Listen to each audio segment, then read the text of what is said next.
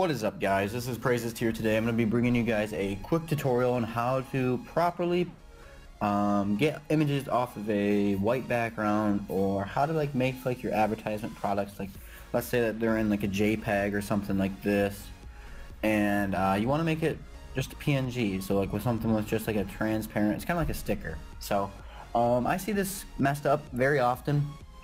Not sure why, but I'll show you guys quick ways on how to do it. So let's get started. So what you're going to want to do is go over to the magic wand tool. This is a really cool tool. It's really quick. As long as you have like a white background, this will work beautifully. If not, you can just bring down the tolerance and it can fix it for you. But you can also go down to the eraser tool, and what you can do here is you can go down to the background eraser tool, and this will get rid of the certain colors that you want. But this is mainly going to focus on the magic wand and how to get this off of the background.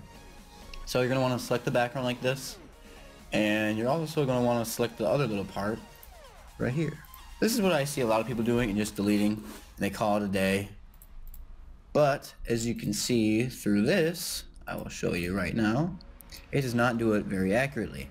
As you can see, there is still that little white line around the image, which is something you do not want. A quick fix for this would be, once you selected it, you can go over, right click on the box with the icon, select pixels,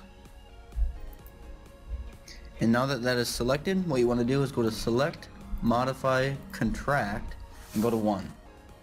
And then, so now that is selected, now go back up to select, and then inverse. Now delete. So now you will not have that effect of the sharpness of that white light line. So that's nice to do. That's like the best way to get an image raw and just have like the PNG format. So that's a really quick way to do it. But if you have other things to do, you can also pen tool. So another way that you can do this, and let's say like you don't like the sharpness of like the edges, and you want it to blend more instead of being such a sharp thing. So let's say that you're cutting something out of like a photography piece or something that has like a slight blur to it.